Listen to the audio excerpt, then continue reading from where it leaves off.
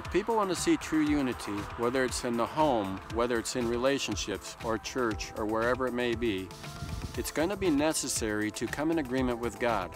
That is, embrace His will, His desire, and His way of doing things. Because if we incorporate the wisdom of the world, that leads to strife, that leads to division, that leads to jealousy and envy, not to mention pride. And we've seen what pride does to relationships. It utterly destroys them.